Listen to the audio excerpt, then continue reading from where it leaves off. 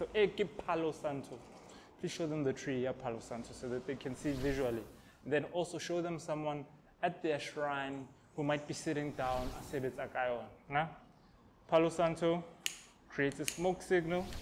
This smoke signal causes a particular energy, similar to when we use impepangit, we pray. And as we use it,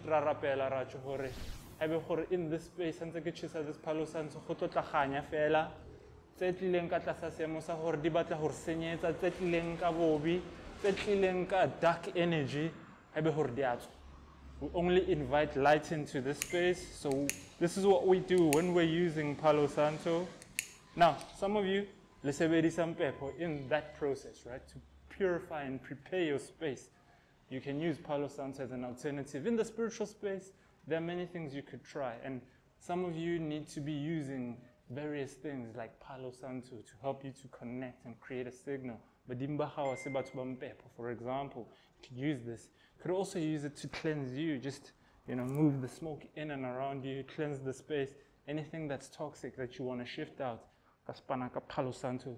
We also have the incense sticks in store. So these are the ones we know, 20-pack normally in this incense. You can use it daily to help to clear and create a nice vibe in your space. Also, the benefit is that it smells nice. Peace, family. If you want to purchase herbal medicine from us, you can come visit us in store or you can purchase online. All our details are on screen right now.